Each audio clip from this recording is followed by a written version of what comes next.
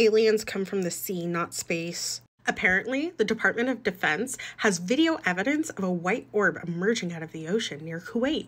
However, there is no proof that it wasn't just Joe Rogan's bald head.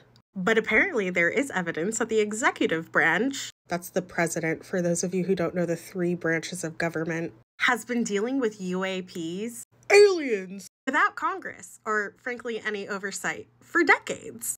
Okay, so apparently what happens in this 13-minute high-definition clip is this orb, this white orb, emerges out of the ocean, and then it's quickly joined by another orb that seemingly comes out of nowhere, and they both just dip out together. So take with that what you will. And with that information also came news that apparently we have a UFO,